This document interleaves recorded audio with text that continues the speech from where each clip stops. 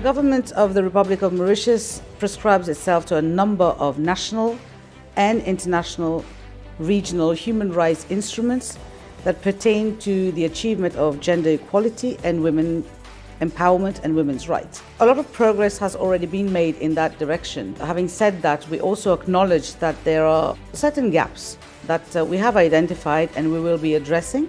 Obviously, one should not forget that working in isolation never brings any concrete results. And for this, I must congratulate and thank very heartily our collaborators, namely the UNDP, the Australian High Commission, be it in terms of technical assistance, in terms of feasibility studies, in terms of funding. This kind of support is what I believe brings tangible results in the long run.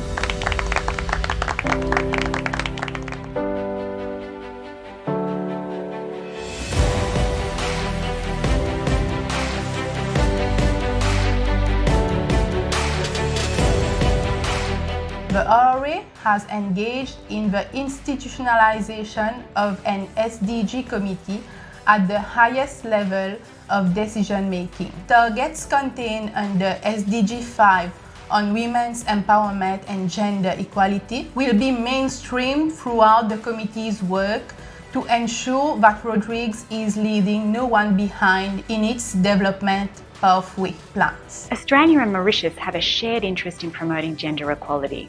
We've been long-standing partners in efforts to tackle gender-based violence, promote women in leadership and STEM, and support women's economic empowerment at a time where there is increasing risk of gender-based violence as a result of the COVID-19 pandemic and a risk of unravelling the gains already achieved in promoting gender equality. Australia's partnership with the UNDP and the Government of Mauritius is today as important as ever. UNDP studies have shown that women's equality remains a challenge, notwithstanding that there's been a lot of progress in human development. And for us as UNDP, we're particularly concerned that women have the opportunity to be able to balance both their private lives and their public lives and their working lives.